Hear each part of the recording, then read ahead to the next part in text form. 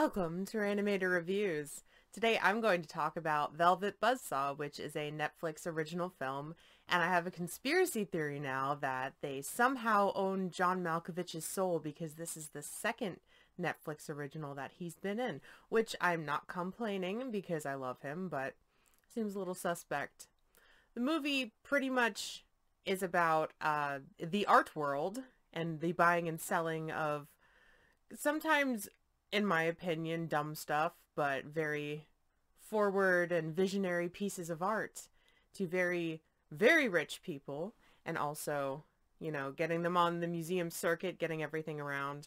There is an altercation between one of the very well-renowned art sellers, and I believe she's some kind of employee. I don't think she's an assistant, but she's told pretty much that her job is on the chopping block until she kind of steps her game up and makes things happen, because she's not having a great time in her personal life and it is spilling over into her professional life.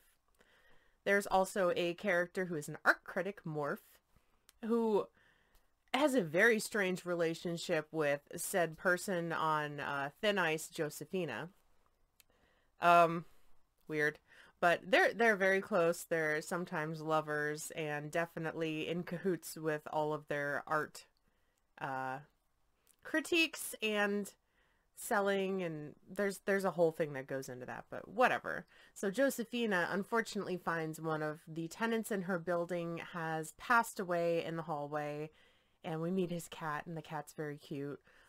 So as you do after someone passes away in your apartment building, you then go in after kind of being tipped off by one of the maintenance guys. Hey, there's a bunch of art in there, and said dead guy really wanted it to all be destroyed. So then you know, Josephina goes and steals it all, and there's something about it that really piques her interest and really draws her in. Perhaps something supernatural. It is supernatural. So, steals all of Deece, the deceased's, art, and after being threatened by her boss, decides to start showing it and selling it. It's kind of coincidental at this point that people are starting to die to the outside looker, as we have, you know, the storyline going on. We can kind of follow that there is something wrong with these paintings, and they are influencing the way that people are being picked off and dispatched. I'm just going to leave it there. What did I like about this movie? I am an artist, so I definitely appreciate kind of the way that people interact with each other, because you definitely know a lot of people that are just complete a-holes when it comes to critique and judging other people, and art is so subjective, and it's really, you know, you like it or you don't like it, and if someone's going to write something real mean about you, you kind of have to take that with a grain of salt. But we all know these pretentious characters. Gotta have them. I enjoyed that where the subject matter came for Deece's art. He had a really messed up life.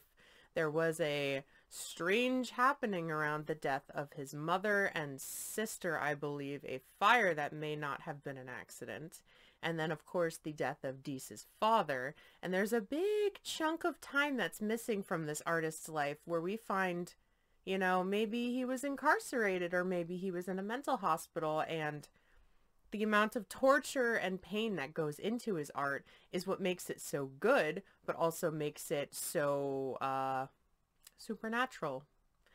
They also find that, this isn't a spoiler, there is the artist's own blood or someone's blood in the paintings, because this isn't a spoiler because it was in the trailer. And also, I don't feel like that's such a taboo thing, because I personally know artists that put their own blood into their own paint. It's not that weird to me. I think it's kind of cool, but that's me, and I'm a little creepy. I feel like the effects for this movie were pretty good for what we got. There isn't like a huge gore fest, but the things that happen that you would want gore, there's enough that they show. Could they have shown more? For my liking, of course. but not everyone's a huge gorehound, and maybe you just get overwhelmed by that. What did I not like about this movie? There's a lot of interpersonal relationship stuff that I could have honestly done without, but I do understand that it helps drive the story, and these people function completely different than anyone I know, with how quick they are to jump in each other's beds and just chop off relationships right in the middle and not really care what the other person thinks. But again, these are very cutthroat people that are doing what they got to do to climb to the top or crawl their way to the top or something. But I mean, it's not necessarily marketed as a strictly horror movie. It's more thriller, paranormal type thing, not so much blood and guts everywhere, so you know what I prefer. But I mean, I had a good time watching it. I really like the cast. As I said before, John Malkovich is in it, and he's awesome as usual. I felt that Jake Gyllenhaal did a really good job with his character. He wasn't too over the top, and his reactions to things were really believable. He's a good actor, you know. I would rate this probably like a 2.5 out of 5. It was a good watch. I don't know if I'd watch it again just because it is pretty long. I think it was close to 2 hours, and Mama's got a short attention span. But I did have fun watching it. I would recommend it. You know, check it out, especially if you're an artist, because you can kind of commiserate with how I felt about the characters and the type of people they are. So, as I said, this is a Netflix exclusive, so if you have Netflix, give it a shot. Have you seen this movie? What are your thoughts? Did you kind of get the same vibe I did? Do you mix your blood in with your paint when you are creating? Leave me a comment down below.